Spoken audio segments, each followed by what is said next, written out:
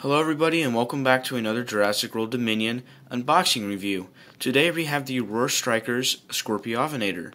And as you guys can see, it's the same Jurassic World Dominion packaging. And if we look at the back, there we have some more looks at the back there. Same packaging though. So there is the Skorpiovenator, and let's get this guy out of the box.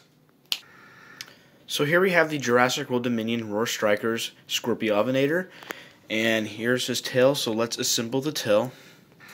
So now we have the tail assembled.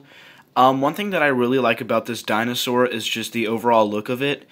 As you guys can tell, it has more like of a bulldog snout, and it has these osteoderms that go all the way down its back. It kind of looks like feathers or scales, but I don't know what it is, but it is super cool.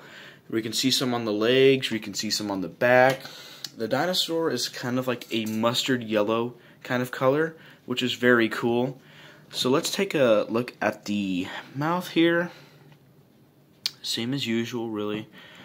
We can see some kind of dark blue right here, and some white going down the back right there against the dark blue. For the action feature, you press down on its back and its hind legs, and it kind of moves its head down and chomps. So that is really cool. And the arms are posable. You can rotate them 360, you can move them in and outward. The tail is not posable, it just kind of just stays there. The legs, I believe you can pose the legs. You can make him look like he's standing up or standing in downwards. But overall, guys, this is a very great figure. Let me take my Alan Grant figure and put him next to the Skorpiovenator so we can get a good look at how big this dinosaur is. So that's how big the Skorpiovenator is. As you guys can tell, it's actually quite big for this dinosaur. I didn't expect it to be this big, but yes, guys, the Skorpiovenator is quite big. So I hope you guys enjoyed this video. Oh, what am I saying? I know you guys want the scan code. Why would I end the video without giving you guys the scan code? I'm always forgetting something in these kind of videos.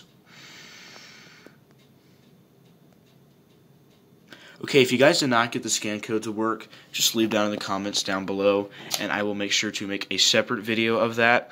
But otherwise, guys, I hope you guys enjoyed this video. Make sure to comment, like, and subscribe, and I will see you guys in the next video. Bye-bye.